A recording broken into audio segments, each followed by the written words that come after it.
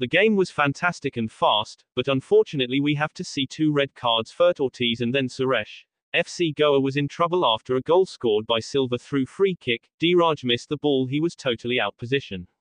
FC Goa conceding goals from free kick continues, they have to look for that, and BFC this season is the worst season starts as they losing games. Chetri was again looking out of form and Silva continues good run.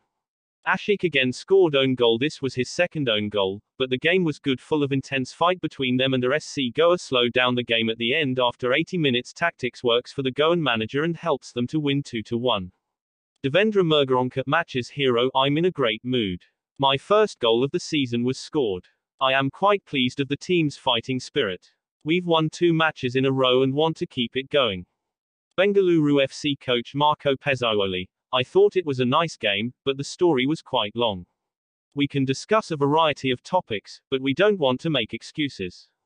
Today, we were unable to maintain our focus. FC Goa's Juan Ferrando. Today's victory is crucial for confidence, and the essential goal now is to maintain it.